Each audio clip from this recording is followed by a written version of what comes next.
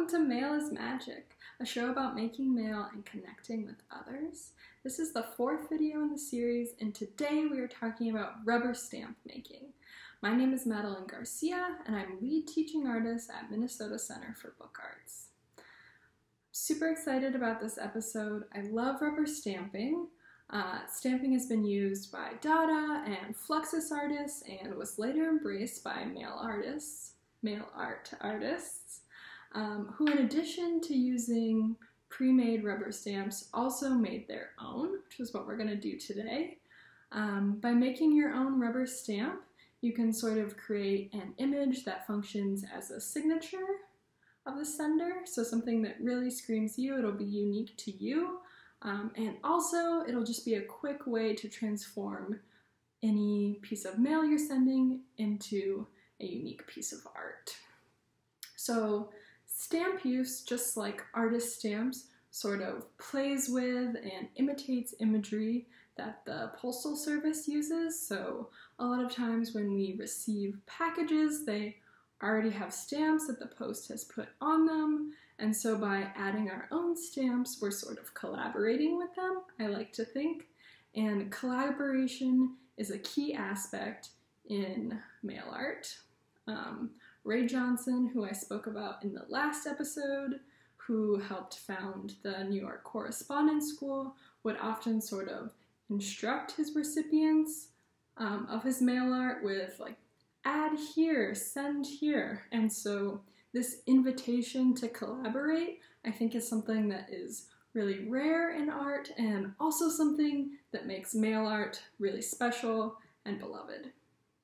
So I'd love to show you some examples of mail art. This first piece is by Ryosuke Koen, and it shows a wide variety of rubber stamps and what it can look like when many artists collaborate with their stamping, and I just think all of the colors and textures are so beautiful. This next piece is by Leavenworth Jackson, and it really shows what it can look like when mini stamps are overlaid and overlapped, and how also envelopes can be decorated with stamps. Next is a piece by Michael Lay, who is also known as A1 Waste Paper Co., and also Hazel Jones. And I love how stamping has turned this piece of mail into stationery. Also, a lot of these look hand-carved. Here's a piece by J.C. Palmer, who was known as Rudy Reberoid. The repetition of the stamp here sort of creates a pattern, and I love the combination of stamping with collage, which, spoiler alert, is what we're going to be talking about in our next video. So hopefully you liked those examples. The next thing I want to do is show you how to make your own. Okay, so I'm going to be using erasers to carve my rubber stamp into. You could also use a rubber carving block, and you will want to have an Xacto knife and also a pencil to sketch out whatever you want your stamp to look like. If this is your first stamp, I'm going to recommend doing something more simple, but you'll definitely get the hang of it. It's sort of like a muscle. So I'm going to go ahead and make a box-shaped stamp. That's just an image I use a lot in my own art. And I'm going to go ahead and, well, I already did sketch it into a piece of eraser here. So go ahead and sketch your design into your eraser. It will be the reverse image or a negative, so if you have something with text, you'll want to flip it. And the first thing that you'll do is cut out the shape of your stamp, and I recommend using an Xacto knife. I'm sure if you had some heavy-duty scissors, you could also try those. Because my design has straight lines, I'm actually going to go ahead and use a straight edge to make those cuts.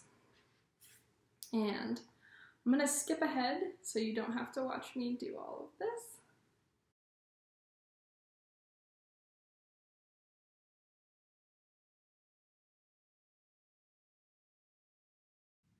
Okay, so here's my stamp, and I've just taken out all of the background so that I'm just left with the shape of the image I want. Also, side note, you can use all of these offcuts as erasers. The next thing we'll want to do is start to think about working reductively. So we're just going to be carving out lines, or maybe bigger spaces for you in your stamp. But the parts that you carve will be the parts that when you stamp are left white, and the parts that are raised will be inked.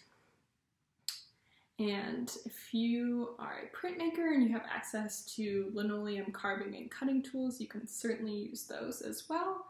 I'm going to imitate those tools with my Xacto knife by carving a V to get the lines. So for each line, I'm just going to go right next to it and put my Xacto at like a 45-degree angle. And then I'll come back on the other side, and I'm just hoping that these two cuts make a V shape. And then I should be able to remove that piece of eraser, and we have a valley here. So I'm going to skip ahead again.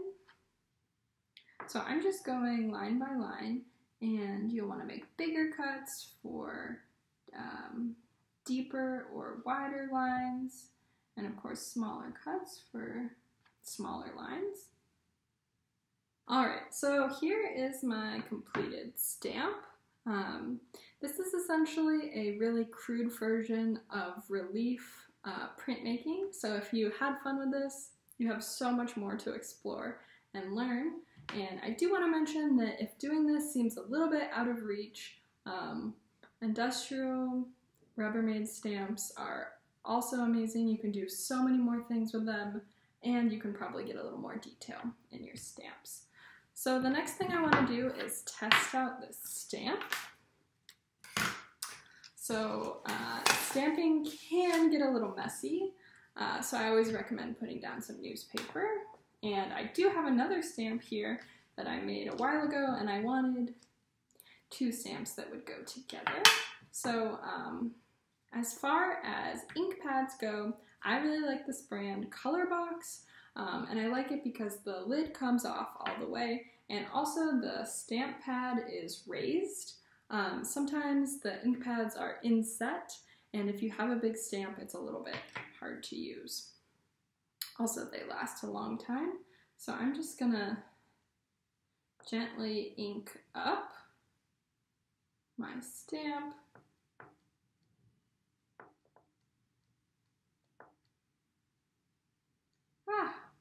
Might take some time just in the beginning. That looks great, and I'll just put it face down and reveal. Oh my gosh, I love it. This is awesome. So I do want to stamp on something, and I actually have an envelope here. And wow, this is a sticky situation. Got sticky real quick.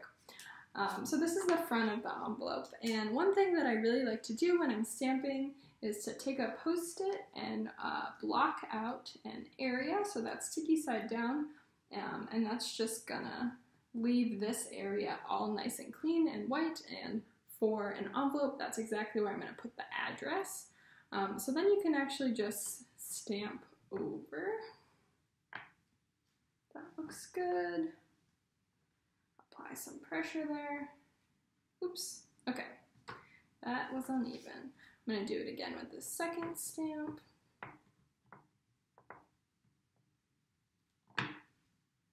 Needs a lot more.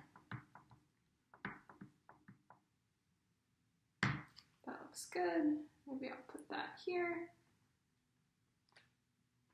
Okay, this is great. And then you can just pull away your Post-it, and that gives you a nice clean space.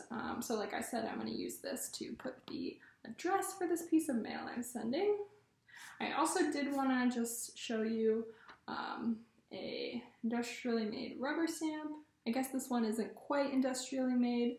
It's from Casey's Rubber Stamps. in the East Village in New York, and it's definitely a destination. The next time you're in New York, they make these all in a tiny little shop. So here's a beloved Chihuahua stamp. I just couldn't help myself, I had to buy this. And so I'm just gonna stamp on this vintage postcard I have here. And it's a little faint, but I love it. So something you'll also want to play around with is stamping with existing media and seeing how that changes. There's so much to do here. Stamping is so fun. I do want to show you a few examples of pieces of mail art I've made with rubber stamping. And hopefully my inky fingers don't destroy them all, but it's all part of the charm. So here's one example I have. This was a vintage stamp I found, and just so you know, next time you're at a garage sale or a secondhand shop, look for stamps. There are so many, and you can get them for cents, and they're super fun. I don't really know what this message or what the occasion for sending this would be, but kind of funny. Here is another one, and these are two stamps that I carved. They're sort of old, so they're a little bit grubby, but what I liked here was sort of creating a pattern or a texture with stamps. Here is another one that I created. For this one, actually, I used two different stamp blocks, so this is multi-block printing. So one of them I just carved the shadow of the ladder, and the other block was the face of the ladder. Here's a postcard I made, and this is, I used the same trick of using a post-it to sort of like block out some space. Here's another one. It's very faint. I wanted to go monotone for this. And this is incorporating a little bit of found objects. I think this is the back of a ticket stub. Here is one with some more variety of stamping. I really love to stamp onto stickers and then overlay those, so that's what's going on here. And of course some collage of graph paper. I also have this really fun happy birthday stamp that's in this Old English script. Lastly, I have a collection of Eames furniture stamps, which are shown here, that I picked up at a garage sale, and I wanted to sort of go heavy with them and create sort of a backdrop for a letter, and I just have a piece of vellum here that I'm going to tape down and write my message on, overlaid. So hopefully you liked those examples and you feel confident enough to make your own rubber stamp. I do have a few prompts for you, as always, if you want to use them. And my prompts are to design your own stamp, hand carve it, and stamp it on a piece of mail that is intentionally collaborative. So me personally, I'm definitely going to put these box stamps on some sort of big paper and send them out and have others stamp alongside them. My second prompt is to stamp over something on a postcard to change or add its meaning, like I did with that Chihuahua stamp. Kind of silly, but stamping on existing media can go a long way. So thank you so much for watching.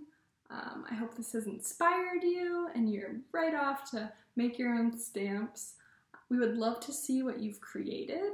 And so if you want to mail us something, that would be incredible.